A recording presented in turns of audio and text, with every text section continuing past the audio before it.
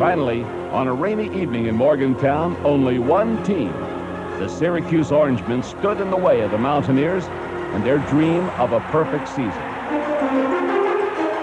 We could have beat anyone. We went out there to become the elite. When you go undefeated in major college football, you're no longer a 10-1 team, you're an elite team. And that's what we wanted to be, and there was no one taking that away from us. West Virginia demolished the Orangemen in an awesome display of power football. For the 11th time this season, they had completely controlled every aspect of the game. But their victory on this day was more than just another win.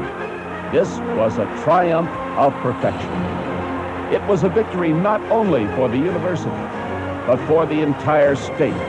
And after the game, Mountaineer faithful showered their team with a spontaneous ovation that will be remembered for a lifetime.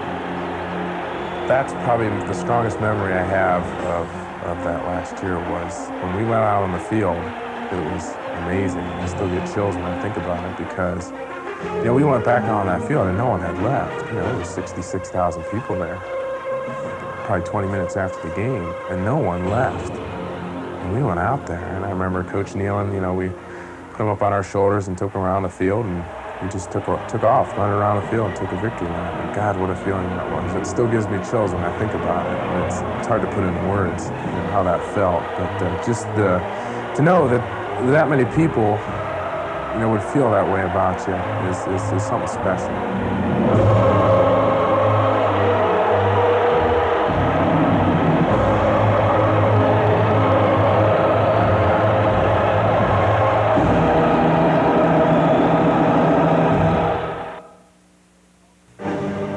They called it the game of the century. The undefeated Mountaineers versus the unbeaten Fighting Irish of Notre Dame. Incredibly, Don Nehlen had brought a school from one of the smallest states in the Union to the very brink of a national championship.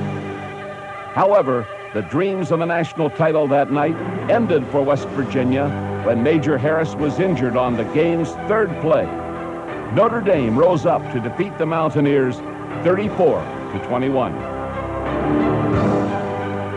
For Don Nehlen and his squad, the loss was a disappointing finish to a magnificent year. A season which saw West Virginia climb to the very pinnacle of collegiate football. It brought to new heights a gridiron tradition of pride and excellence. Under Nehlen, there has been a virtual parade of WVU players marching into professional football, from quarterbacks to defensive backs, from linebackers to linemen. The Mountaineers have left their mark in the NFL.